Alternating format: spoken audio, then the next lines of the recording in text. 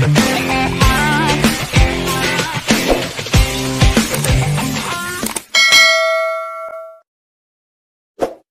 guys, Slam everybody. Hope you're doing well. Sadik here. Thought I'd do another video regarding the crazy, unpredictable, and wonderful world of Pakistan cricket. Well, at least it's wonderful sometimes, isn't it? Not always. So today I'm going to talk about the Pakistan captaincy. Yes, that much loved, much hated, and very difficult job. One of the toughest jobs in the world of sport, in my opinion. So my first experience of seeing a Pakistan captain was probably, well, undoubtedly Pakistan's greatest ever captain, Imran Khan, of course. I think Pakistan were very lucky to have him as captain. And as I say, my first experience of watching Pakistan was seeing Imran Khan captaining Pakistan against England at Headingley. Remember him running down that Kirkstall lane end, bowling absolutely brilliantly, and Pakistan went on to win the match. He captained brilliantly. He led his troops very well. It wasn't the strongest of Pakistan teams, but it had some great players. You could tell it was united. You could tell who was the captain. You could tell that the players were behind the skipper, which isn't always the case in Pakistan cricket. So what made Imran a great captain was, as I say, he believed in his players. We all know the great story about Abdul Qadir and the selectors not being sure about him, and Imran saying, "No, this is my man. This is who I want." And of course, the late Abdul Qadir became one of the greatest leg spinners ever, really. So he backed his players. Sometimes he got it right, sometimes he got it wrong. But that belief, that support he had for his players, that was epitomized by their performances more often than not. So if the captain's behind you, the captain believes you, the captain has faith in you, then you have every chance of performing. What we're seeing these days is captains for Pakistan um, picking players or being told to pick players, and you can tell that the captain doesn't have much faith in some of the players that are being given to him. I use the term given because I don't actually think that some of the players are wanted by the current captains. One thing about Imran Khan was that the players that were picked in squads were his players. So whether that was the 1992 World Cup squad or other squads, Imran Khan was the captain, the chief selector, the coach. So it didn't matter who was the coach, Imran Khan basically led the troops. It didn't matter who was the chief selector, Imran Khan picked his squad. And of course, we know on the pitch, Imran Khan was a wonderful tactician, a great leader, an inspiration to the rest of his team. And it always helps when the captain is performing. He led from the front with bat, with ball, and his record is absolutely fantastic. So that was my first experience of seeing a great captain for Pakistan. It's just unfortunate that we still haven't been able to have another Imran Khan as captain for Pakistan. We've seen some good captains over the years. You know, I remember watching Javed Miandad, who had a very astute cricketing brain. He was a great cricketer. Of course, we knew that he was a good tactician. He knew the game of cricket inside out. He knew how to get the best out of players. But sometimes he would wind his own players up, and there would be division within the dressing room, which didn't actually help. But nonetheless, Javed Miandad was a great captain as well. Um, we've seen many captains since, you know, Wasim Akram, Waqar Yunus, Salim Malik, Shoaib Malik has been captain as well. And you know, there's so many captains over the years. We've seen Salman Butt, um, Misbah Haq, of course. So many of these guys were good cricketers. So many of them had good cricketing brains. I think Misbah Haq deserves some praise as far as Pakistan captaincy is concerned, because he became captain of the Test team when Pakistan cricket was in the doldrums. It had been dragged through the mud by the spot fixing scandal. And I think Misbah deserves some praise for the way he led the Pakistan team from that dark time in Pakistan cricketing history to number one in the Test rankings. So I think Misbah, he wasn't everyone's cup of tea in the brand of cricket that he played and the style of cricket that he played, but certainly when it came to captaincy, he was an astute leader. He was an experienced cricketer. He had a good cricketing brain, And he was somebody who united and gelled the dressing room, and all the players that played under him were fully behind him. So probably not in the category of Imran Khan, but nonetheless, Misbah deserves a lot of credit. The problems we've had with the Pakistan captaincy, I believe, are that sometimes the right person has not been chosen, and the captain himself isn't to blame for that. It has to be the Pakistan Cricket Board because naturally they pick the captains. I think sometimes captains have been picked due to favouritism, due to liking and disliking, and that has not helped the dressing room environment. It hasn't helped younger players particularly, and it hasn't helped the rivals of those players. Now, we all know about the Wasim Akram and Waqar Younis controversy over the years. They were the best of mates, but when they were on the field, whether they didn't get on at that time or not, they gave their all. I think where it went wrong with some captains is that those players, those senior players, when that individual became captain, they remembered that, hang on, when I was captain, this guy didn't give me much support. So that carries on to, and it carries through to when their rivals become captains, and they keep it in their heart that, wait one day, your time will come when you're captain. I'm going to get my own back at you. So this backstabbing, this culture of, a lack of unity, a lack of loyalty in Pakistan cricket has hurt the team and the success of Pakistan cricket because no, don't get me wrong, we've had some fantastic teams over the years that have done well, but there's teams where you think that really that team should have been the best of its era, the best of its generation. It should have been an all-conquering team. But by and large, because of divisions in the dressing room, because of plotting against the captain, whoever it was, the team didn't justify their performances or their skill levels. And there's countless examples of the great teams of the past where players have, Pakistani players in that dressing room haven't given 100% support to the captain. It's a tough job. It's a difficult job. And it's a job that not many people actually want. I always remember speaking to a player at one of the team hotels in a tour of England. And I said to him that, well, I asked him, why was the Pakistan cricket captain job, the test captain namely, so coveted? Why do so many players fight over the role? Why do so many players want that job? Why is there always infighting and jealousy regarding that role? And he laughed. This was an experienced guy. He'd never been captain before. And I don't think he wanted to be captain, actually.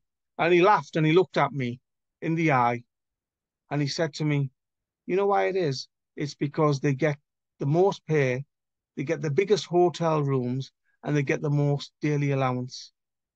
And he said that with a straight face. So I don't know whether he was being serious or not, but it makes you wonder that these little things that are so petty, hotels rooms, expenses, daily allowances, rate of pay, you'd think that it wouldn't come to that, but that's why he was saying so many Pakistan cricketing rivalries start and end with the captaincy role. I mean, such petty things should not get in the way of who is captain, and it shouldn't affect the level of support that players are giving to their captain. And I'm afraid over the years, Pakistani cricketers can be accused of not giving support to their captains. I remember Shoaib Malik resigning. We've seen Yunus Khan over the years not wanting the Pakistan captaincy, even when it was offered back to him. We've even seen the likes of the experienced Mohammad Yusuf struggle as captain. And the great players don't always make great captains. That's a fact. However, I personally believe that Pakistan cricket would have been in a stronger place.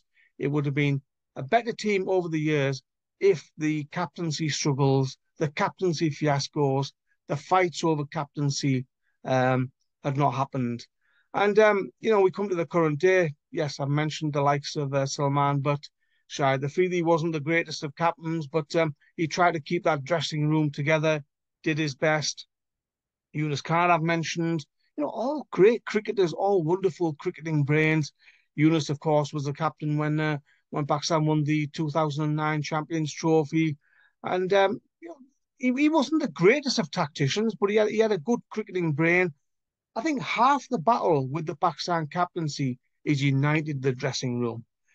I've often thought the Pakistan team doesn't need a captain because sometimes you see 11 captains out there all pointing in different direction, telling fielders to go here and there, and this whole junior and senior player culture as well hurts Pakistan cricket. Why does it always have to be one of the senior players who has to be captain?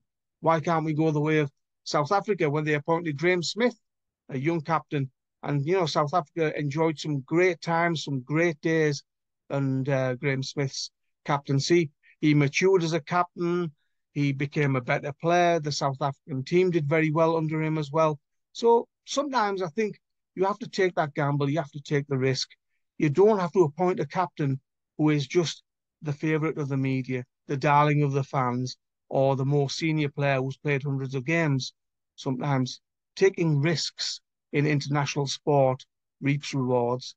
And I'm afraid Pakistan Cricket Board and those that run Pakistan cricket can be accused over the years of not picking the right people as captain, not having the best choice, playing it safe and not wanting to take a risk or gamble regarding the captaincy. And that's come back to hurt them. So we come to the modern day and these captaincy battles, these rivals, these rivalries and, um, you know, fiascos and niggly little divisions and groupings are still carrying on. It's 2024, but we're still seeing that petty nature of having little digs at each other and fighting over the captaincy. I think sometimes the board, excuse me, don't get it right, but players need to be mature about it. At the end of the day, whoever is captain has to be given full support. If, as a player, you cannot give the captain your full support, then you do not deserve to be in the Pakistan team. Doesn't matter how big your reputation is, doesn't matter how many hundreds or 50s you've scored, or how many wickets you've taken, how many catches you've taken. If you are not providing full support in the dressing room to whoever is captain, then, as I say, you should not be picked, irrespective of whoever you are. So we've seen recently at the T20 World Cup stories of um, players not supporting the captain, divisions, groupings, and it just creates an unhealthy environment. No team spirit.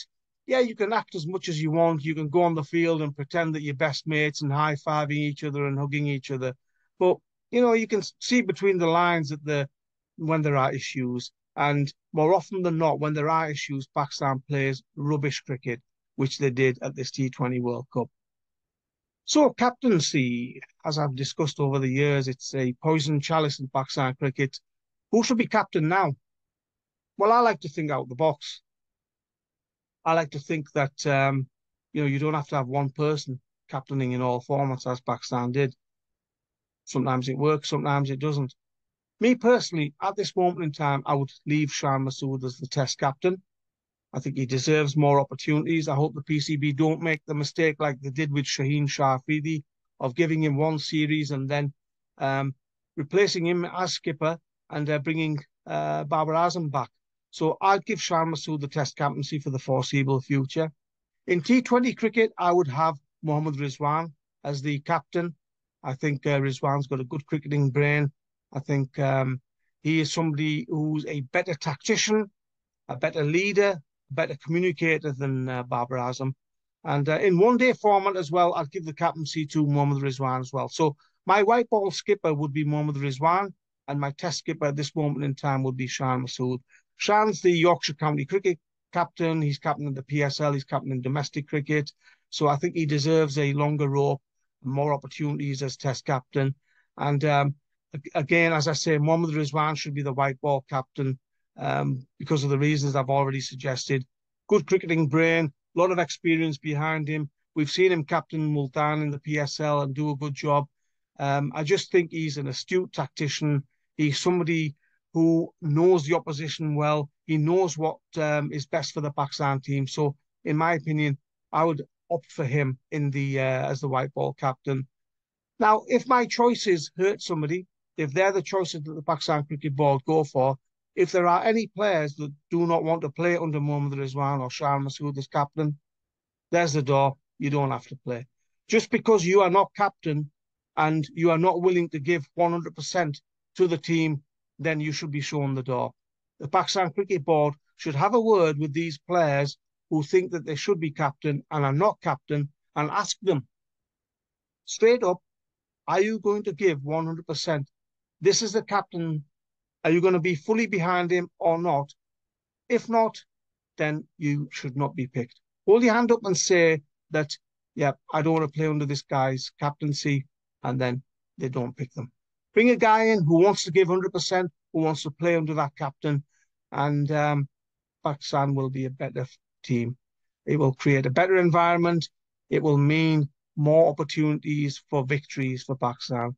Pakistan cricket is in the doldrums at the moment, heading downwards in all formats. And the last thing Pakistan cricket needs is petty arguments between players for the captaincy. Yes, it's a tough job, as I said at the start of this video. Give it to the right people, and Pakistan cricket will benefit. But I reiterate, anybody that doesn't want to play under those captains, whoever's picked as captain, anybody who will not give 100% to those captains, out the door. Thanks very much for watching, folks. Take care.